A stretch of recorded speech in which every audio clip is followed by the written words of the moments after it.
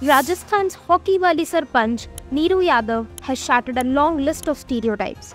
In 2020, Neeru became Lambi Ahir village's first woman Sarpanch.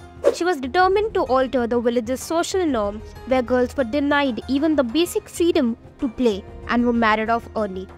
Reminded of her own childhood when she had to give up hockey, Neeru decided to form a hockey team for the girls of her village. Using her own salary, she appointed a coach and bought hockey kits for the girls. Coaxing the parents to give permission was a huge task, but Neeru's dogged perseverance paid off. Today, many of these girls play at the district level. Neeru hopes to see them in the national team too. That's not all. Neeru has also launched garbage-free marriage functions to eliminate food and plastic waste, Suraksha Sakhi team for women's safety, composting businesses for farmers, screening of films that bust myths and malpractices.